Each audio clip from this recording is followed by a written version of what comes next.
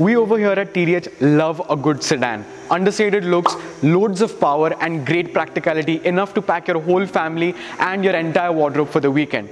A good sedan is a great option for the Indian petrol head.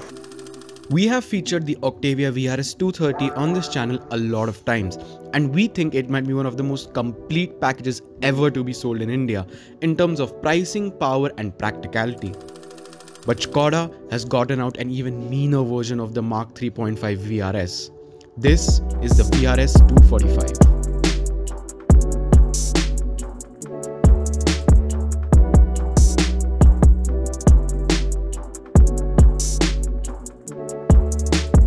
Stock, this car comes with, as the name suggests, 245 horsepower and 370 Newton meters of torque, which is more than enough to make your passengers feel uneasy if that's all you want to do. This particular VRS245 is different though.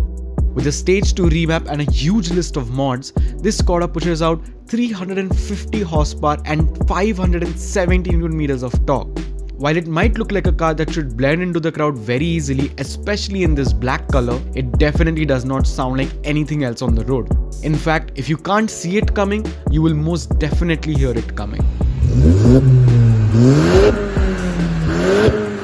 Before we get into the plethora of mods that this car has gone through, let's talk about the key differences between a 230 and a 245 VRS. So both cars get the same 2-liter TSI engine, but this thing has some very important upgrades.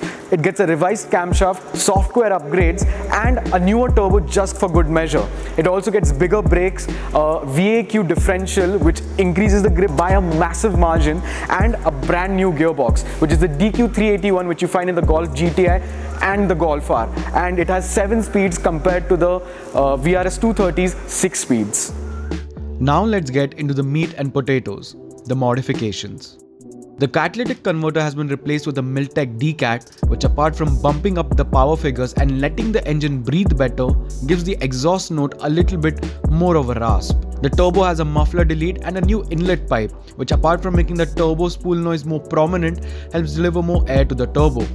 Combine that to the integrated engineering intercooler that keeps intake air temperatures nice and cool and also helps the turbo produce more boost consistently. The air intake is a stock Skoda air intake but has been upgraded with pikey mods like an OEM block of plate and a replacement air filter from Racing Line. Add a stage to tune from eTuners India, and once this thing hits boost, it smashes your head into the headrest.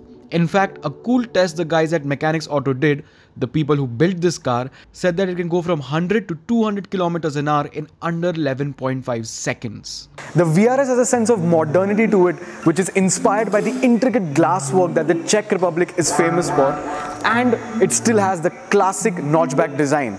In this black color especially, this car blends into any scenario and looks very sleeper. And even the rims, even though they're upgraded, these Sparco rims look very OEM plus, and you would not notice this car unless and until you hear it.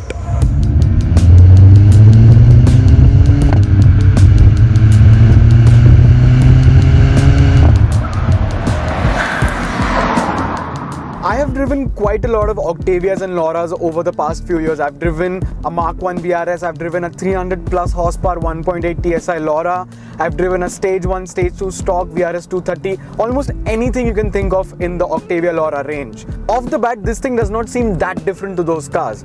It seems pretty normal, it's very sedate when you're going slowly, and the driving experience is not that different to a 230 until you go around a corner. This thing has an electronic LSD. Once you go around a corner, you can instantly feel the difference in grip. And this thing just grips and goes, whereas in the 230 it's just a continuous fight between grip and tire squeal. Whereas in this, the LSD finds the optimum amount of power you need, distributes it perfectly, and you just shoot around a corner. It's totally insane and mind-blowing. Pair that to the fact that this car has quite a lot of suspension mods. I'm going to display them on the screen. Stuff like coilover upgrades, lower bush arm upgrades, anti-roll bar upgrades. This thing just handles like a totally different car compared to a 230. And then,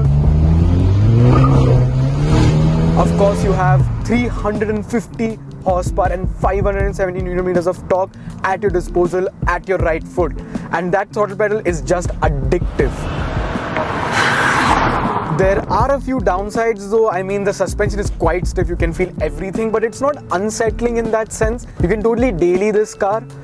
The steering does not have feedback, it's not very communicative. It's very direct, but there's no sort of understanding of what's going on down there at the tires.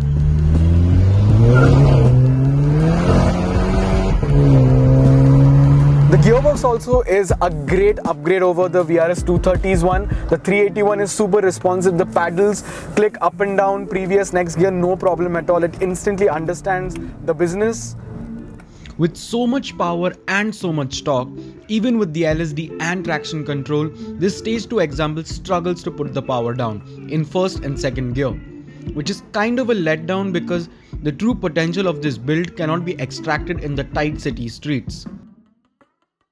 But on the highway, we cannot imagine how fast and potent this thing must be.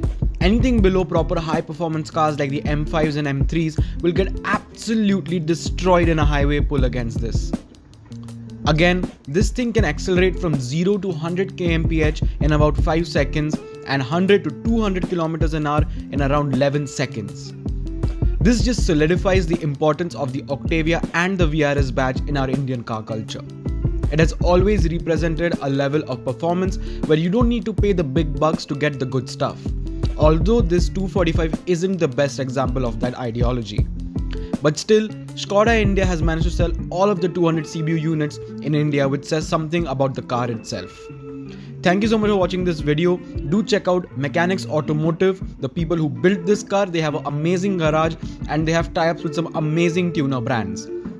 If you're in Pune and you're looking to get your car serviced, repainted, any sort of body work, do check out Mechanics Auto.